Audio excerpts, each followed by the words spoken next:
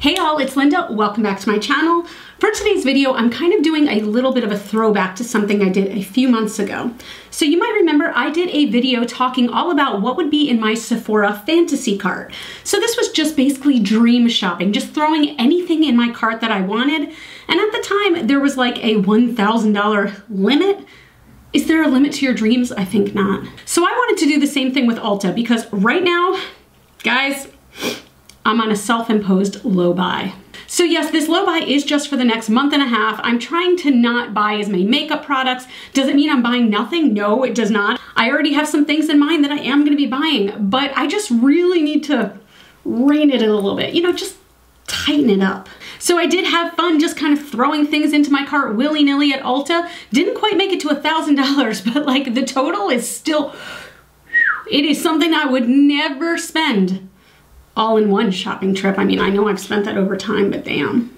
If you haven't subscribed already, I would love if you hit that subscribe button. I do put out new videos here on YouTube every Monday, and there are a bunch of new people here, so hello. If you're just joining, thank you so much for being here. So yes, subscribe. Give this video a thumbs up if you're really curious to see what I have in my cart, and let's get into this. But before we can officially start, it's time to light the cat candle. If you are new here, this cat candle has a metal cat skeleton inside. I only light this candle when I am filming so that we can all watch the magic together as this sucker burn baby burns. I did state in my last video that since this is a new cat candle, we needed a name for this dude. And I got so many amazing submissions. I'm gonna put this down so I don't set my hair on fire. There were so many amazing submissions and so many of you, like so many of you suggested Salem, but here's the thing.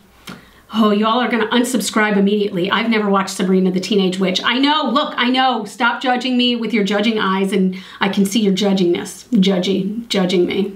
So I can't name him Salem, and a lot of people also said Binks as, you know, a nod to Hocus Pocus, but a lot of you really knew the way to my heart. The last cat candle was named Ben, and you figured out that I like animals to have human names. I don't know why. I think it's quirky. I think it's fun. Some names suggested were Bert. I kind of love Bert. Louie, Tim. I mean, I can't name it Tim. Tim's my husband's name, so that'd be weird if I was lighting my husband on fire every week. Or would it? Simon, Onyx, Church. Church was actually a real good one considering I love me some Pet Cemetery. Oof, Edgar. Some great freaking names, but I have to announce that the winner is this comment. This came from Momo Kitty, and she suggested Frank, Rooster, or Wadsworth, and I'm sorry, but the new cat candle is named Rooster. If you've ever seen Annie, and I'm talking the original Annie, not the newer one with Jamie Foxx, but the original Annie with Tim Curry as Carol Burnett's brother, his name was Rooster. Oh God, it was just like that like little reference. I freaking love it. So Rooster is on fire. We can officially start. I love it. All right, I did a little scoocherini so we can put all pictures up here of everything that I'm going to be getting in my head. First, let's just get the big guns out of the way. The Dyson Airwrap. There are several ones, but I got the Complete Styler for multi-hair types, and this retails for $550. I did try this out in a previous video. My boss owns one and she let me try hers out. I'll link that video right up here. And just, I'm not gonna lie, I haven't been able to stop thinking about it since. The price is what kills me though. Like I can't even fathom it. Even if I had a 20% off coupon and that takes off a full $110, you are still paying so much money for a hair tool. But I can't lie, it made my hair look amazing. I had like Farrah Fawcett, like big blown out waves. It was so good and it was so damn easy and fast that it also made me feel like I wasn't damaging my hair as much. So I really enjoyed it when I used it, but like $550 for, oh my God. So that takes up the hair spot on my list, but again, that's more than 50% of my cart already right there if I was going for that like $1,000 limit. But spoiler alert, I didn't even make it to $1,000. But let's move on. Let's go to skincare. I have a few items in this cart from brands that I have never tried. So the first one is by a brand called Handskin, and it's called the Hyaluron Skin Essence. This retails for $25, and Essence is just supposed to, again, add extra moisture to your skin. I feel like that's what so many skincare products are meant to do, and I would just love to start incorporating in essence into my skincare routine. Handskin is also a cruelty-free brand, so that's really exciting to me. Obviously, anything you see on this channel is going to be cruelty-free, but nonetheless, I'm so happy to find new brands or brands that are new to me that are cruelty-free, so I'm really curious to try that one. That will actually probably be something I wind up buying eventually. Next is another brand that's new to me, and it is Peach and Lily, again, cruelty-free certified brand. This is the Overnight Star Sleeping Mask, and it retails for $43. This is supposed to just be kind of the last step in your skincare routine before you go to sleep, and it really is antioxidant packed, so it holds moisture into your skin really well. It has hyaluronic acid, which is pretty much my favorite skincare ingredient. If something has hyaluronic acid, I'm pretty much sold on it because my skin is thirsty and it needs some moisture. I really haven't had enough water today. It also has peptides, which help firm the skin. It has squalane oil, which I absolutely love, again, to see as an ingredient in my skincare. And it just looks like an overall really good sleep mask. I mean, it's probably gonna be thick AF, but like, it's gonna sit on there, it's gonna soak in while you sleep, and you're gonna wake up looking 18 to 19 years old. These claims have not been proven by the FDA or by anyone at all. All right, let's move on to makeup. One thing that I have a lot on in this list is like foundations and concealers and BB creams, CC creams. I don't know why, but I'm just on a kick where I feel like I need something new. I'm going through a lot of what I have, and a lot of it is almost empty, and I haven't seen anything that I'm like really loving right at this second.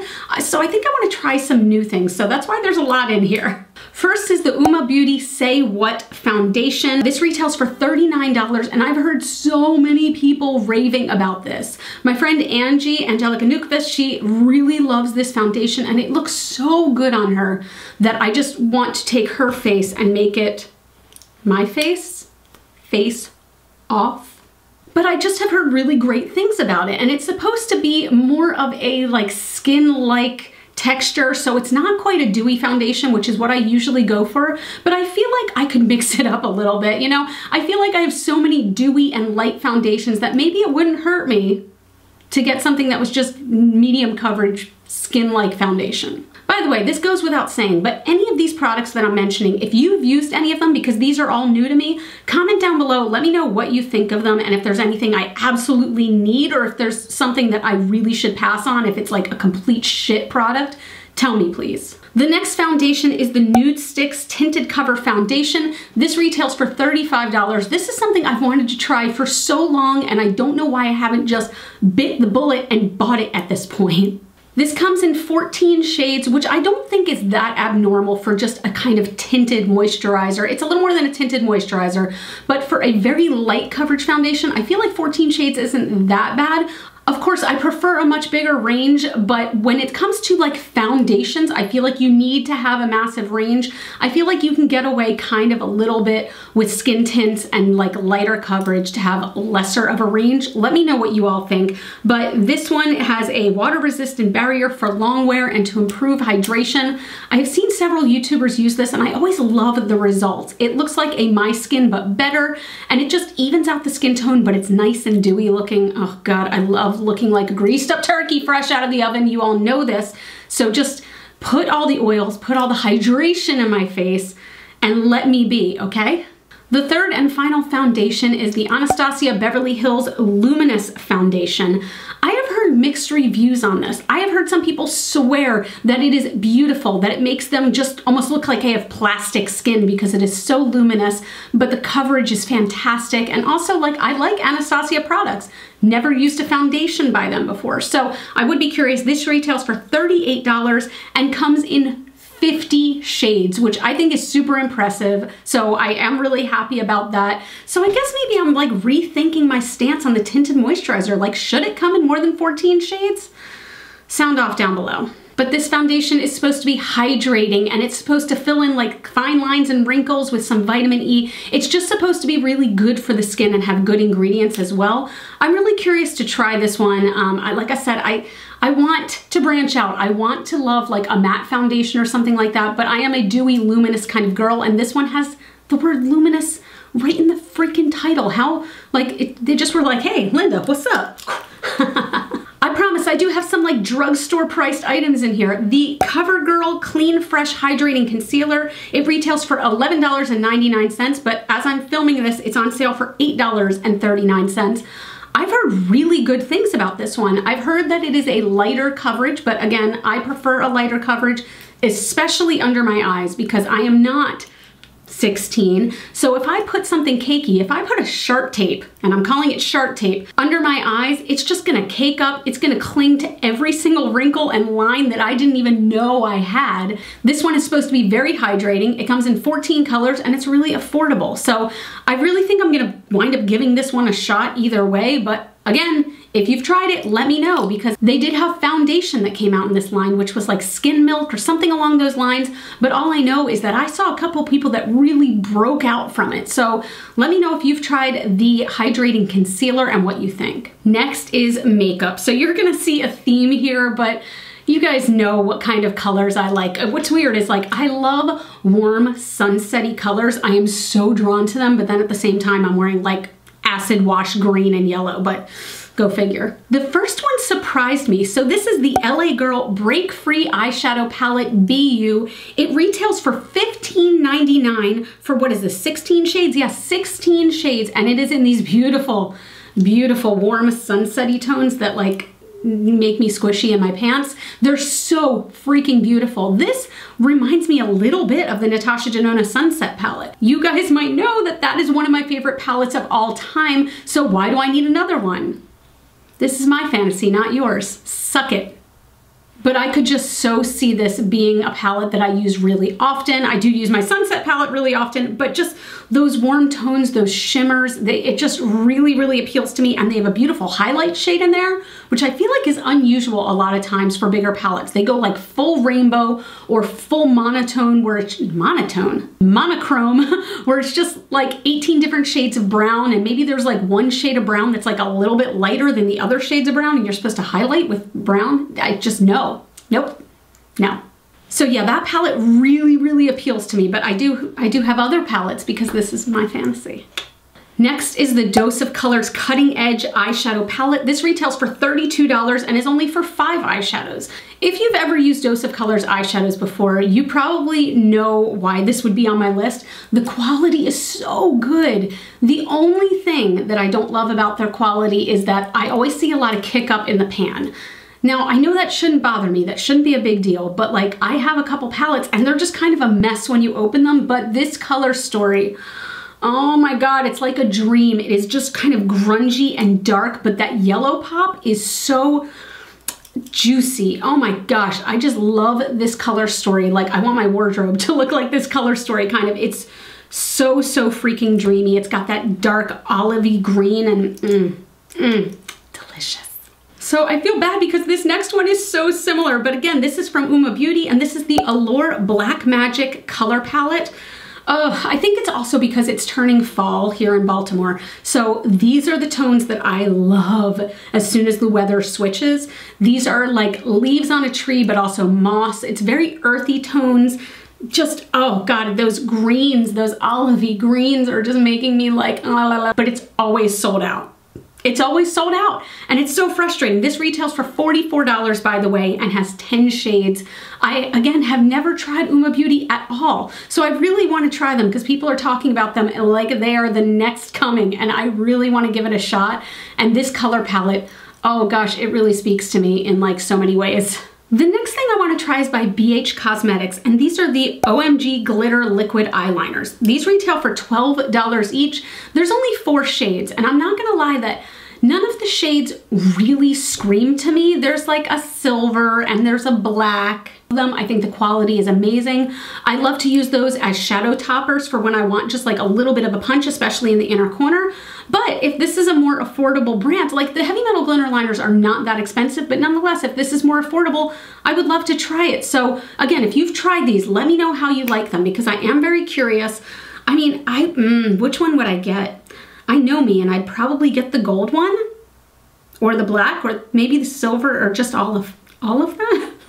And then let's close this out with lips. So I did a live stream again with my friend Angie the other day, and she talked about the Juvia's Place lip liners. Now they don't have many shades, they only have 6, but there is this one. Oh my gosh, the color is Sweet Nothing, and it is described as a soft brown beige. God, does that sound boring? It looks like my perfect nude lip liner though, okay? It looks beautiful, and she swears that they are creamy, but not too creamy, and they go on and they stay on, and they are $10 each. Also, Juvia's Place is considered to be one of Ulta's, I don't wanna say drugstore brands, but not prestige. They're considered to not be a prestige brand, so you can always use a coupon on them. So I'm really curious to try these. They do only have 6 shades again, but at least 3 of them appeal to me.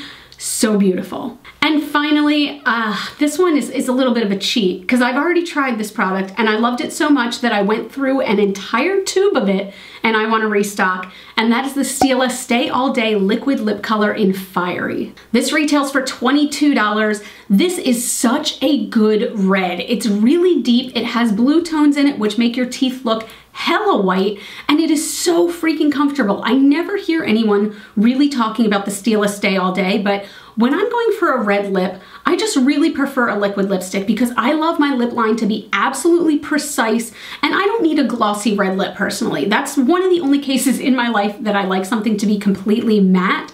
So for me, a red lipstick has to be a liquid formula and it has to be good. And this one is so good. If you're looking for a good red liquid lipstick, I highly recommend this one. So that's it. I know that this video was not too long, but I did want to just kind of go over this. I thought this was a lot of fun, and I love window shopping online. Just, you know, imagining what I would get if I won the bazillion-dollar lottery. So the current total value of my cart, keeping in mind that some of these items were on sale as I'm filming this, came to $869.57. It's so funny because I know that there are so many people who like drop that in just one shopping trip, but that just seems like so much money to me. Like, I'll admit, like, I'm doing okay. I have a good job and I don't spend above my means, but at the same time, like, I don't know if I could ever drop that much in one trip. What is the most you've ever dropped in one makeup shopping trip, whether it was online or in person? I'm really curious. Also, let me know down below what would be in your fantasy cart from Ulta. What item, like, do you have trouble putting your credit card down for, but if you had like carte blanche and you could buy anything you wanted, it would be like the first thing you'd go for. That's it. Thank you all so much for being here. Again, I would love it if you'd subscribe and become a part of the family. I do put out new videos every Monday and I would love to have you here. And please give this video a thumbs up if you liked it. It really does help out my channel. Links for everything I talked about will be linked down below so you can shop right from the description box. As always and forever, you all are super freaking rock stars, and I love you with my whole heart. And I'll see you in the next video. Bye.